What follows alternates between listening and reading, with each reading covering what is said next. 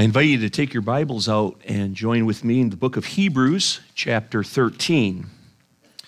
We are coming upon the concluding words of this incredible book.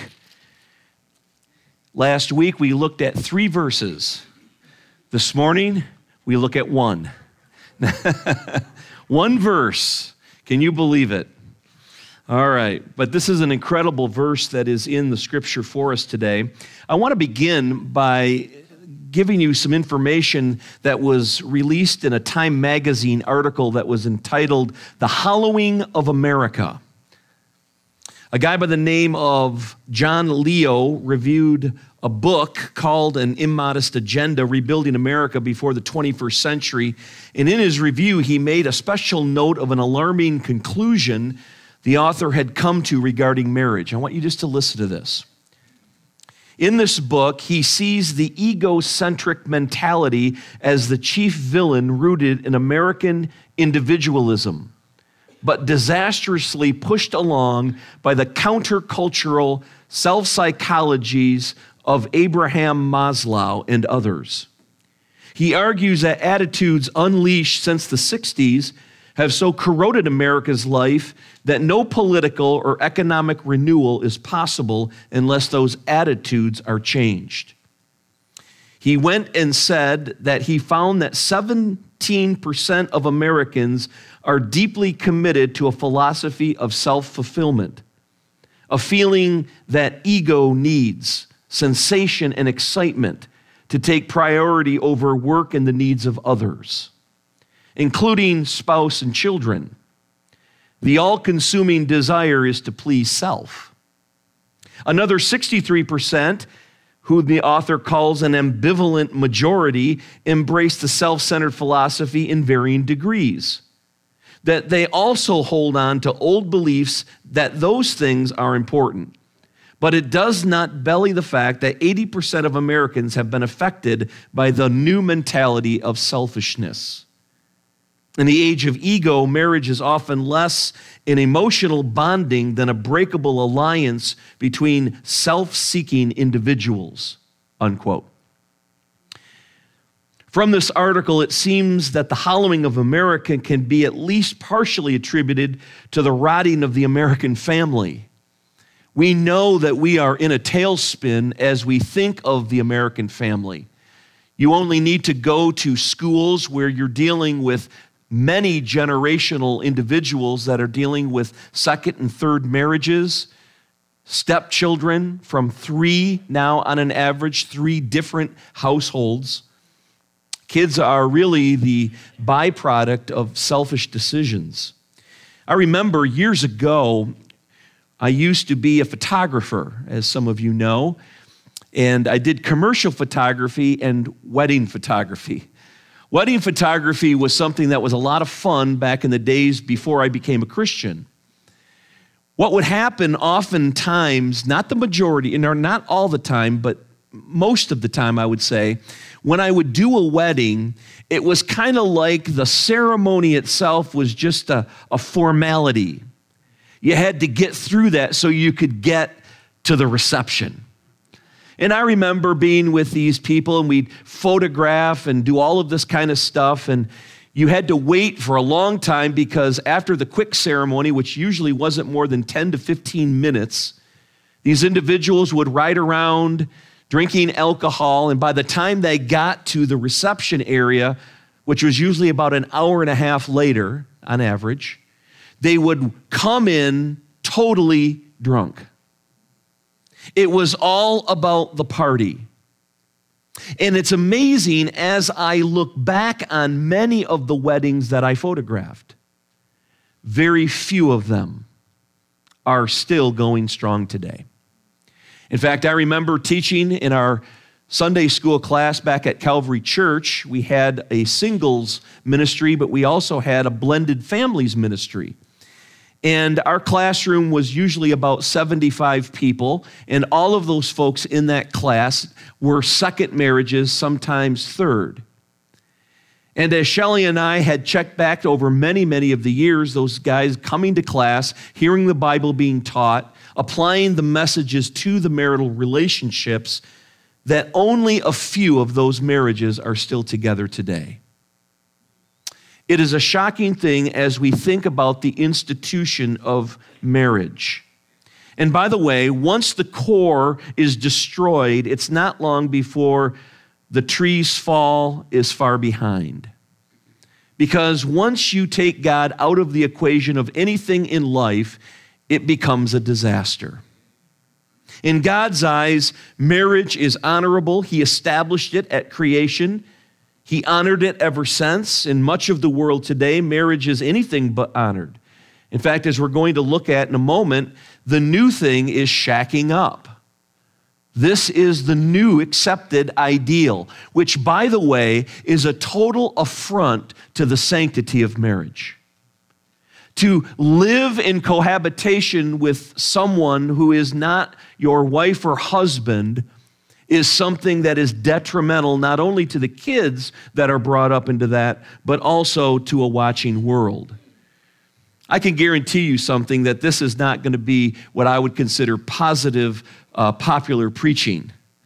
If you don't want big churches, just preach about marriage and the whole issue of staying together and not living together. It's not long before people that are doing that don't come anymore. But it's interesting. A great many couples who do marry do so as a temporary convenience, not as a social, much less a divine requirement for their living together. The Apostle Paul warns that in the last days, apostate teachers will forbid marriage. In fact, if you look behind me in 1 Timothy chapter 4, verse 3, we see these words. Now, the Holy Spirit tells us clearly that in the last time, some will turn away from the true faith. They will follow deceptive spirits and teachings that come from demons.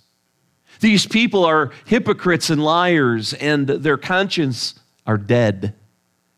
They will say it is wrong to be married and abstain from eating certain foods. So there are two extremes. There are those that forbid marriage because they think that somehow it's a holier way of getting to God. And then there's some that dismiss it completely and say that there's really no need for marriage. After all, it's just a piece of paper. And so we have an issue where honorable marriage is not happening. But I want you to notice that God holds marriage not only to be permissible, but it is to be done in a way that honors God. It is a high regard, and this is meant to be a divine institution where the gospel is reflected through the imagery of marriage. Now, I know what you're thinking. In the Bible, you see these people like Jacob and David and Solomon, and they have all of these wives. Not just one, but sometimes 15. I think Solomon was credited with how many? 600 and some wives. None of them understood him either. But then besides that, they had what's called concubines. I mean, good grief. It's hard enough to keep one wife satisfied. I can't imagine trying to keep 600. And then you got the concubines that were just basically looked at as a pleasure, something that you had, and women were regarded as a very low thing. And you're wondering, how did God deal with that? Here's David, a man after God's own heart, and yet he had all of these wives. Well, we understand that there was always a problem and an issue with individuals who married more than one wife. It was never God's ideal. It was one man, one woman for a lifetime. And when that got messed up, everything in their lives got skewed. You can look back at every single person in the Bible that had more than one wife, and there was always an issue, always a problem. Now, I want to begin by sizing up the scene in a realistic appraisal before we begin to start looking at the text this morning. So let's look at this together. The home is the basic unit of our society. In fact, it's axiomatic that a nation is only as strong as its homes. Listen to this carefully. A society is only as strong as its homes. And in your notes, enough weak and broken homes add to a weak and broken nation. You remember when we were going through the Francis Schaeffer How Should We Then Live series about the breaking up of a nation happens by disregarding and downplaying the family. Let's take a look at it.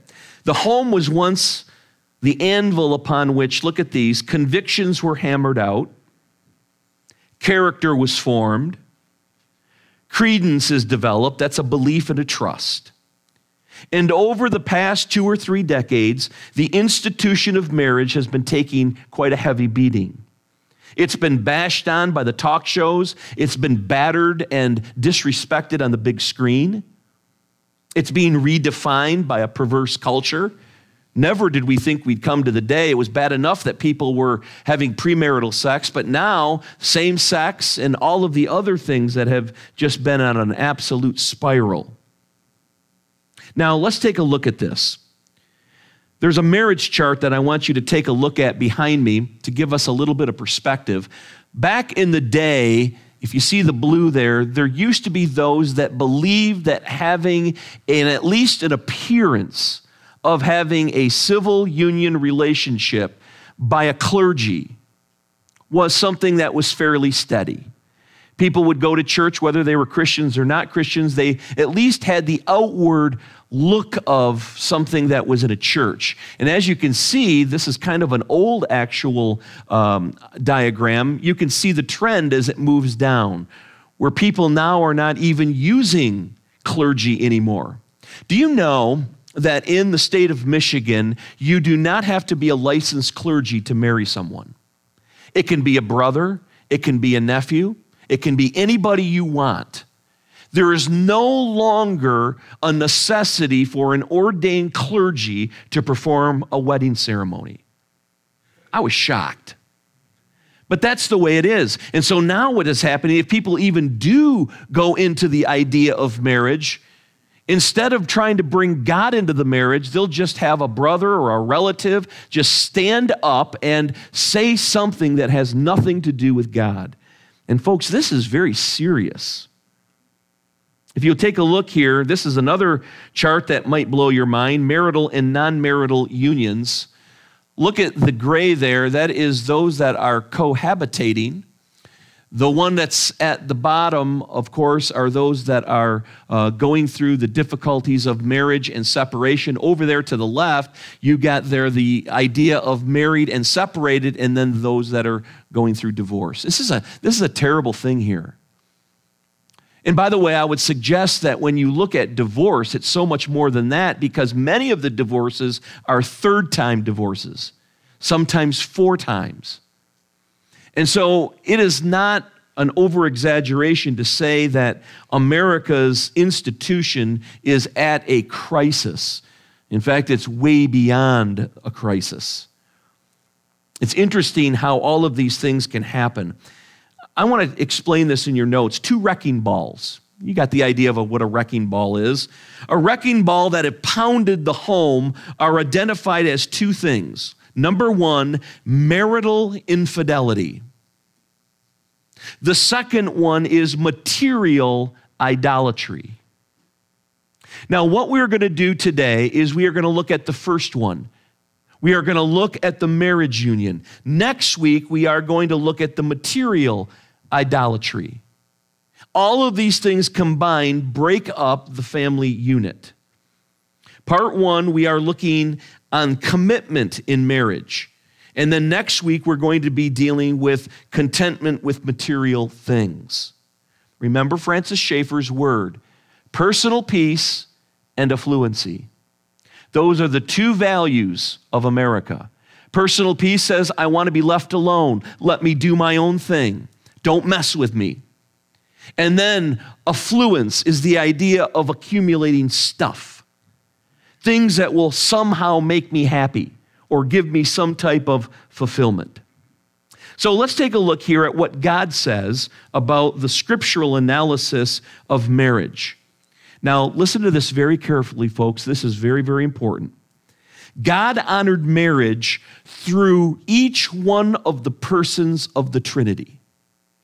The Father, the Son, and the Holy Spirit are all represented inside the marriage unit. And I would also say that when it comes to a person receiving salvation, all three people are part of the process of a person coming to faith in Christ. God choosing them before the foundation of the world, Christ securing their salvation by paying for the sin on the cross, and then, of course, the Holy Spirit that opens the heart to receive Christ. All three persons of the Trinity are involved in the whole process of salvation. So it is with the marital union. Now, let's take a look at it. God honored marriages through each of these. Again, look at your notes. God established it through what we call a covenant. A covenant is nothing less than a union or a contract between two people. And so God, in a covenant of marriage, says that you are coming before a holy God, making not just a promise, but a vow. A vow to say, Lord, I am mirroring the image of salvation through my marital relationship. Look at the next one. Jesus honored marriage by performing at his first miracle. It was at a wedding. You remember the wedding in Cana. The third one, the Holy Spirit honored marriage by using it then to picture the church, the ecclesia in the New Testament. And so the whole Trinity testifies that marriage is honorable. No person, therefore, is justified in disparaging marriage. Now, Scripture gives at least 3 reasons for marriage. And I want you to notice this carefully with me. Number 1, he designed it for the propagation of marriage. In Genesis chapter 1, verse 28, if you'll notice it behind me, look at the words. Then God blessed them and said, be fruitful and multiply, fill the earth and govern it. The very first command that God gave for marriage was to produce children. Notice number 2. Number 2, marriage was given as a means of preventing sexual sin. I remember speaking with a gentleman that was a marriage counselor, and he says the number 1 strongest urge in the human body is to procreate. So for a man or a woman, the desire is to come together in this union. And the problem that we have is that desire is so strong that people do that act outside of marriage. And so Paul gives instructions on what to do. The first one in Genesis 2:18, excuse me, there are a couple of things. When the Lord God said, this is not good, it's not good that the man should be alone, I will make a helper who is just right for him. Right? Notice the next one. 1 Corinthians chapter 7, verse 2. But because there is so much sexual immorality, each man should have his own wife, and each woman should have her own husband. So Paul understands that if that desire becomes too strong, God gives an out. And the out is that a person is to get married. In fact, Paul talks about burning with lust, and that is to be satisfied within marriage. And then number 3, marriage is a symbol of headship, which models the church. You can see the whole process. Again, looking at 1 Corinthians chapter 11, verse 3, judge for yourselves. Is it right for a woman to pray in public without a covering for her head? So God set up parameters about headship. And then he goes on. Then in Ephesians, for a husband is the head of his wife as Christ is the head of the church. He is the savior of his body, the church. So immediately you see the correlation between marriage and the church. Let's take a look at this. As we begin, I want to draw your attention to our one verse that we're going to look at. And what we're going to see is that God gives 3 imperatives and a warning that reads like kind of a skull and crossbone label that is on a jar, kind of the thing that says harmful or fatal if swallowed. Take a look at verse 4. Give honor to marriage and remain faithful to one another in marriage. God will surely judge people who are immoral and those who commit adultery. There it is. That's the text. That is what we are going to work through this morning. So let's begin with marriage and honor. The word honor, as we begin to look at it within this text, is the fact that it says we are to give it specifically to marriage. The word honor is the word timos, and it means valuable, costly, precious.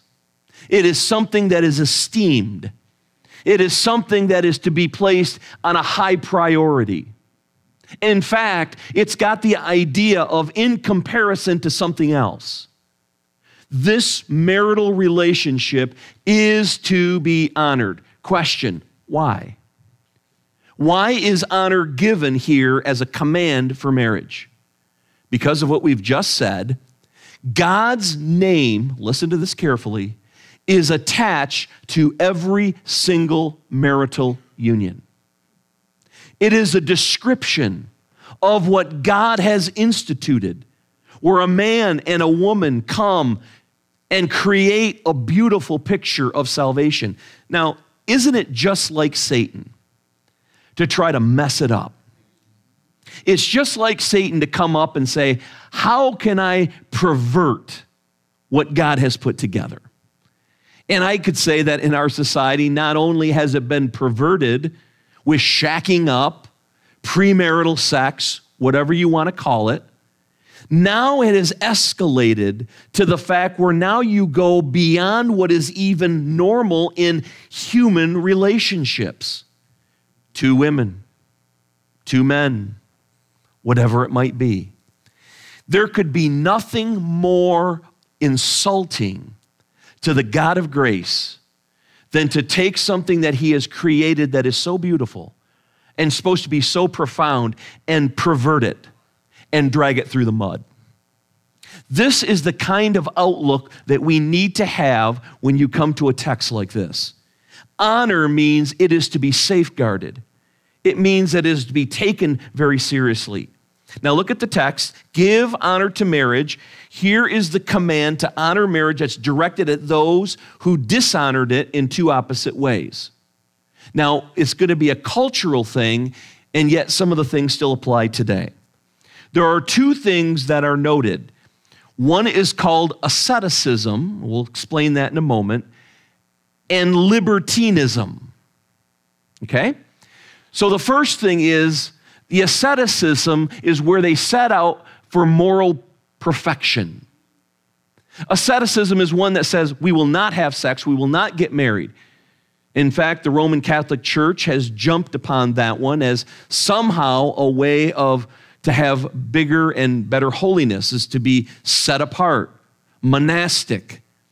And of course, the libertinism is this idea where it's unbridled sexual restraints. If it feels good, do it. And there are some churches, one particular one in Grand Rapids, that actually has that as their motto. Unbridled sexual deviance. Anything goes. And of course, we know that those that live under the authority of God's word realize that marriage, divinely appointed ordinance of God. Notice in your notes, God says that that marriage must be honored and revered. Honored and revered. So the Holy Spirit honored marriage by portraying it in a relationship of Christ and his church. Hold your place in the book of Hebrews and turn back to the book of Ephesians and chapter 5. The book of Ephesians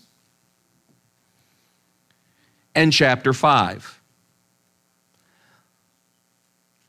The wives are going to like this passage in particular. Ephesians chapter 5 and verse number 21. And further submit to one another out of reverence for Christ. For wives, this means submit to your, now in our translation, it doesn't put it in there, but it's in the original, your own husbands, as to the Lord. The word own, for own husbands, is the word idios in the Greek. So you could say, wives, submit to your idiot husbands. That's what the text says. Now, the word idiot here means peculiar. It means something that is specific.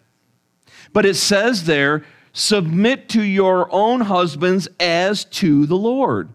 For a husband, look at this carefully, is the head of his wife, as Christ is the head of the church. Notice the parallel. He is the Savior of his body, the church. Now look at this.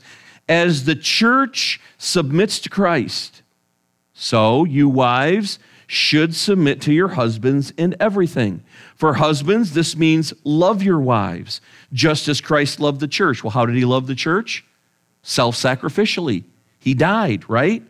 He gave up his life for her to make her holy and clean, washed by the cleansing of God's word. He did this to present her to himself as a glorious church without a spot or wrinkle or any other blemish. Instead, she will be holy and without fault. In the same way, husbands ought to love their wives as they love their own bodies. And then he gives the example. For a man who loves his wife actually shows love for himself.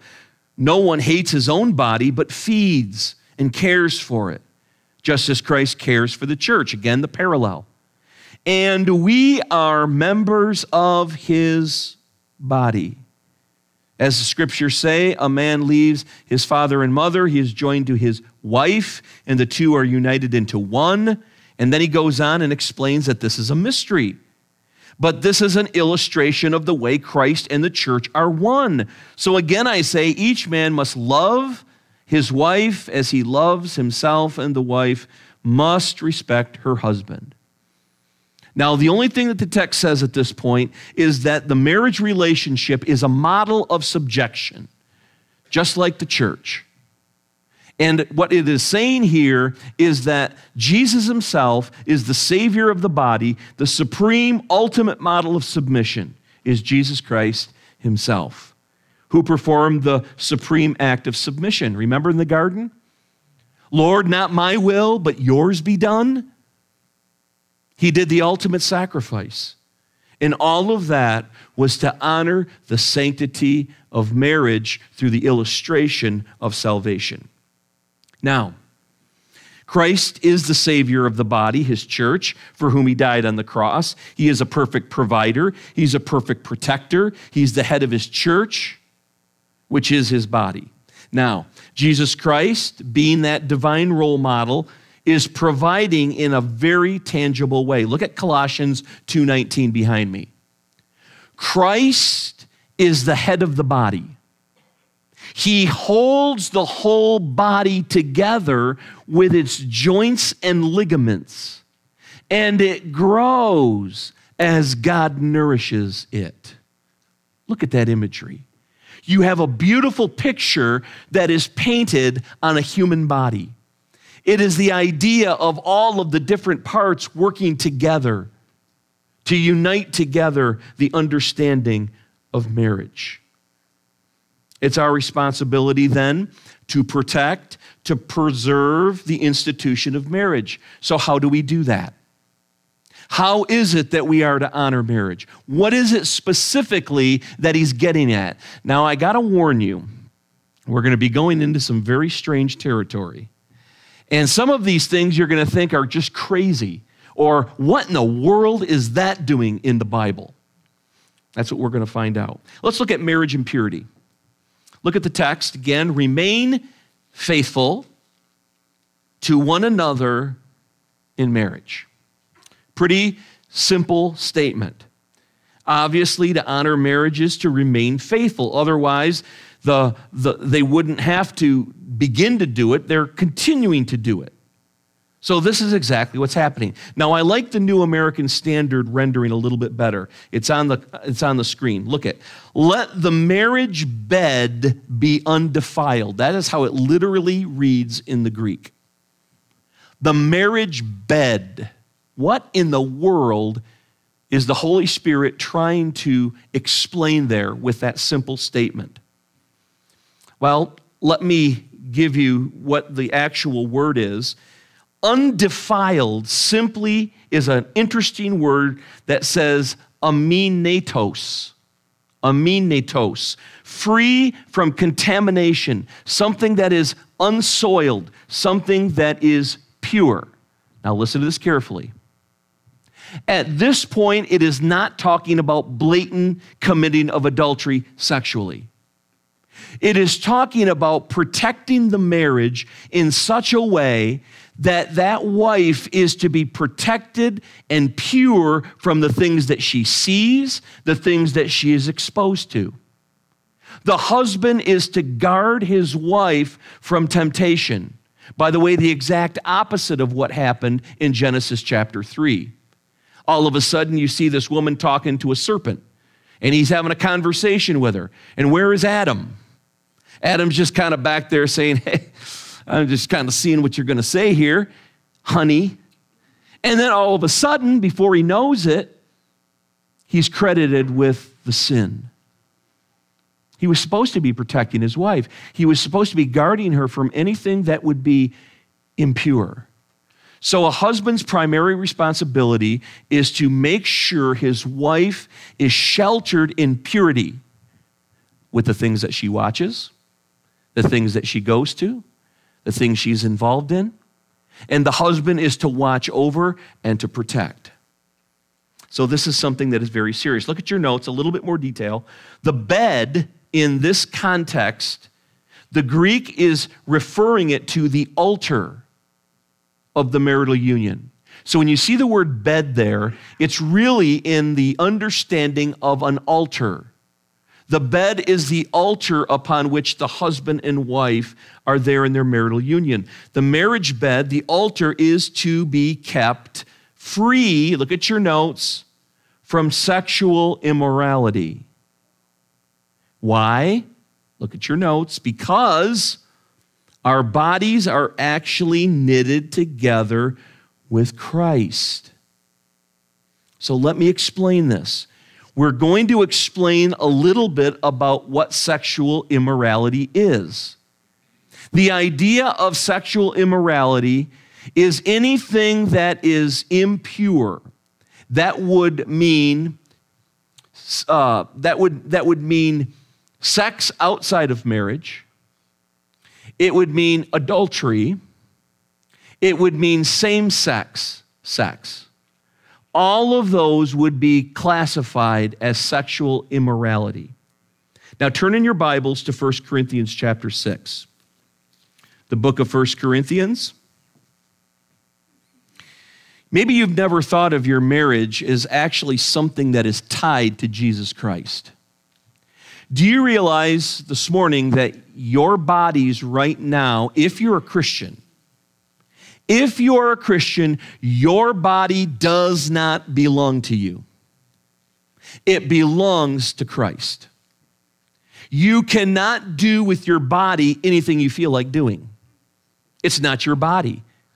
In fact, that body, as we're going to look at, has been bought. And that body has been bought with a pretty huge price. Take a look at verse 15 of chapter 6. Don't you realize that your bodies are actually parts of Christ? Should a man take his body, which is part of Christ, and join it to a prostitute? The idea there is to get a shock value. Never. And don't you realize that if a man joins himself to a prostitute, he becomes one body with her? For the scriptures say the two are united into one. But the person who is joined to the Lord is one spirit with him. Look at this. Run from sexual sin. This is incredible. No other sin so clearly affects the body as this one does. For sexual immorality is a sin against your own body. Don't you realize that your body is the temple of the Holy Spirit who lives in you and was given to you by God? You do not belong to yourself, for God bought you with a high price, so you must honor God with your body. It can't get any clearer than that, folks. You can't mix this verse around to try to make it say something else. It's simply you go outside the parameters of the sexual union between husband and wife, and you have violated. You have literally taken Christ and dragged him through the mud. I think if people thought about that, maybe those that even have an appearance of Christianity would be able to say, you know, I ought not to do that. So this is an incredible thing. All throughout the Bible, Israel's lack of faithfulness to God has always been seen in the term spiritual adultery. In fact, we're going to look at some things here that are going to just be incredible. Sexual immorality, again, is the word for fornication in the Bibles. It's the word porneia in the Greek. We get our word pornography from that word. Pornos. Look at this in your notes. Porneia or pornos is a strong word that works to distort God's work of marriage. Remember, Satan is on a mission to distort the beauty of marriage. Now, all throughout the Bible, again, I want you to remember this very carefully today. God always used sexual immorality to describe the relationship that Israel was giving to God. She was constantly going out on God. The book of Hosea is a parable basically about a wife that continues to go out and have sexual immorality with other people and how God had to buy her back. So all throughout the Bible, we hear that God is a jealous God. I don't want to get too far into this, but there's nothing that rips at a marriage than to be jealous for a spouse who is unfaithful. I am so thankful I have never experienced that. I know many have. To a spouse that has been unfaithful, and now they have to deal with the feelings of rejection and all of the things that go along with it. And that jealousy is actually a mark of being made in God's image. Let me explain this. God is talked about as being jealous. Take a look, Exodus chapter 20, verse 5. You must not bow down to them or worship them, for I, the Lord your God, am a jealous God who will not tolerate your affection for any other gods. Now think of this in the marriage relationship. You have a spouse that's got affections for somebody else. So he says, I lay the sins of the parents upon their children. The entire family is affected, even children in the third and fourth generations of those who reject me. Look at the next one. You must worship no other gods. That would be adultery. For the Lord, look at this, whose very name is jealous with a capital J. That's a name. That's a description of who God is. Whose very name is jealous is a God who is jealous about his relationship with you. The New Living Translation is so beautiful here. He is jealous about his relationship with you. So folks, this morning, listen to this carefully. God is jealous about your relationship and my relationship. In other words, he looks at my relationship and he says, don't have affections for anything other than me. Because if you do, it is now a violation. This is a terrible thing. In fact, I got to take you to this. God is so serious about faithfulness in marriage. He wrote a very bizarre scripture for a man who was jealous about his wife's faithfulness. Never thought you'd see this in the Bible. Turn to Numbers chapter 5, the book of Numbers. Genesis, Exodus, Leviticus, Numbers. And find, if you will, chapter 5. It's kind of a long text, but I want you to kind of see what's happening here. I used to think that a jealous husband, there's no thing in Scripture that would ever tolerate jealousy from a husband. But look at this, Numbers chapter 5, verse 11. And the Lord said to Moses, give the following instruction for the people of Israel. Suppose a man's wife goes astray, and she is unfaithful to her husband, and has had sex with another man, but neither her husband nor anyone else knows about it. She has defiled herself, even though there was no witness, and she was not caught in the act. If her husband becomes jealous and is suspicious about his wife and needs to know whether or not she has defiled herself, the husband must bring his wife to the priest. He must also bring an offering of 2 quarts of barley flour to be presented on her behalf. Verse 16, the priest will then present her to stand before trial before the Lord. He must take some holy water in a clay jar, pour it into the dust that he has taken from the tabernacle floor.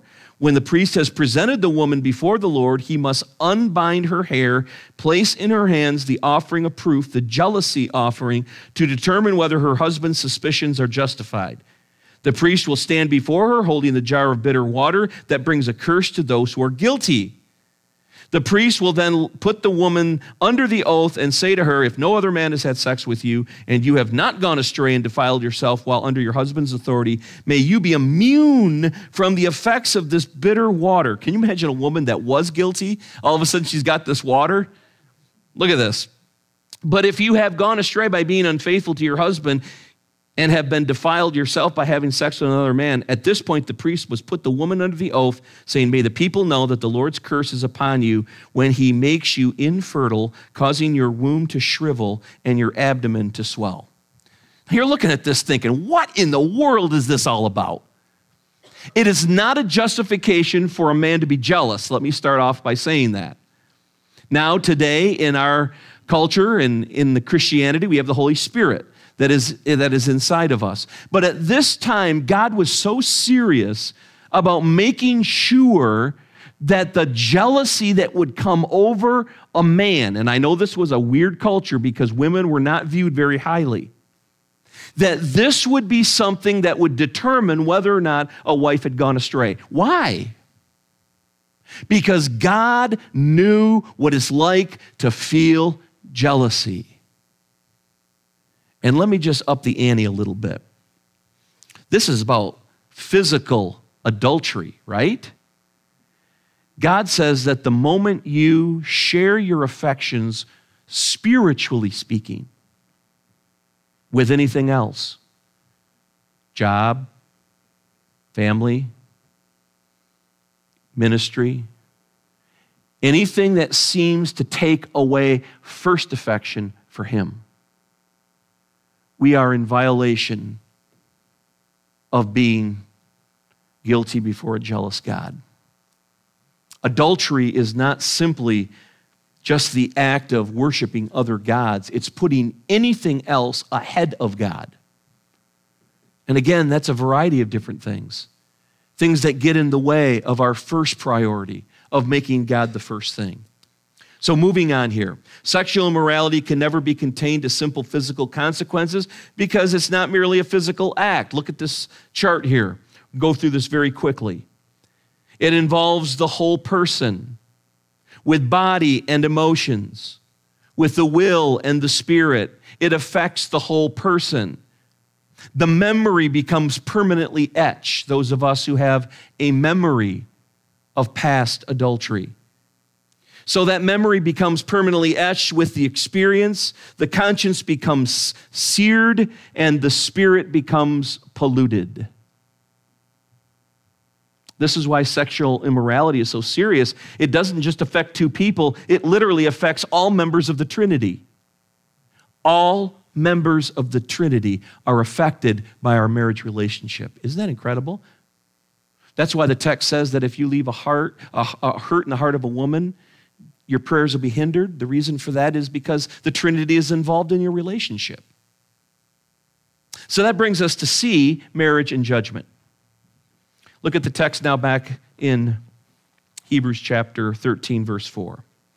God will surely judge people who are immoral and those who commit adultery. And again, the writer names two things that destroy the sanctity of sexual marriage: adultery and fornication. Again, adultery is a specific term that refers to extramarital relations, where fornication is a more general term that includes all forms of sexual immorality. And both of those incur God's judgment. When we hear about God's judgment, we naturally think of fire and brimstone, but that can't be with a Christian. So what does it mean for the Christian to receive judgment?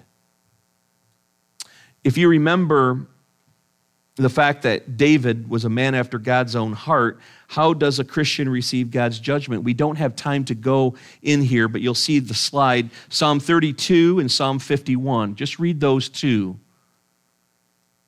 And you'll hear how David says, until I confessed my sin, it was like in the summertime when I had no energy. Until I was able to freely confess what I have done to you, God, it was against you and you only that I sinned. David understood that his sin just didn't affect all of the people like Uriah. His sin affected his relationship with God. So much so that he pours his heart out to God and says, forgive me. I have sinned against you. Look at your notes. The judgment of God upon a Christian then is what David experienced, a broken spirit, a spirit that yearns to have back the closeness and intimacy that he had with God, and then a contrite heart. A heart that yearns at wanting reconciliation with God. And that brings you to the next one in your notes. The things that David was experiencing about his sin were the judgment of God upon his conscience. It affected him, by the way, folks, spiritually and physically. It affected David spiritually and physically. Let me give you one more scripture here. The ultimate consequence of God's judgment. For those who think that shacking up, premarital sex is no big deal, let's take a look at what Galatians 5 says. Galatians chapter 5.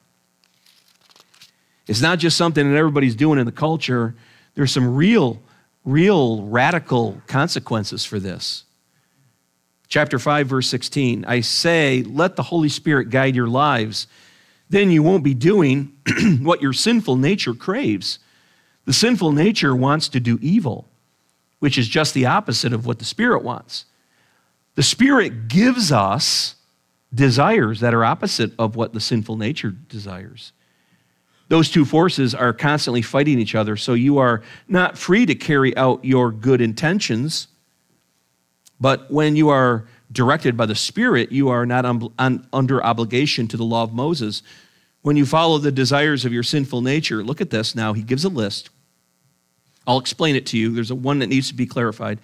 The results are very clear. Sexual immorality, that's what we've been talking about. Impurity, lustful pleasures, idolatry. The word sorcery there is the Greek word pharmakeia, means drugs. Hostility, quarreling, jealousy, outbursts of anger, selfish ambition, dissension, division, envy, drunkenness, wild parties, and other sins like these. Now look at the warning. Let me tell you again, as I have before, that anyone living this sort of life will not inherit the kingdom of God. It doesn't get any clearer than that. This isn't fire and brimstone preaching. It's just simply reading God's word here, right? It says that those that do these things, if you're shacking up, having premarital sex, guess what? It's an indication that it is not well with your soul and that you need salvation, that you need to come to Christ for forgiveness. So that brings us finally to heeding God's counsel, the scriptural answer. What does it take to obey God's command about marriage? Well, really, the answer is you are to stay committed. Commitment to purity. By the way, Job made this commitment to moral purity in these words. Look at it. Job says, I made a covenant with my eyes not to look with lust at a young woman. Why did he make that vow? He knew that the problem was not the first look, it's the second look. The problem was it was going to get him into trouble. So as we close, two things I think will help us to stay committed. And I think by doing this, it honors the marriage relationship. Number one, we honor marriage when? We honor marriage when we see it as a picture of salvation. Number two, we honor marriage by guarding ourselves from sexual sin.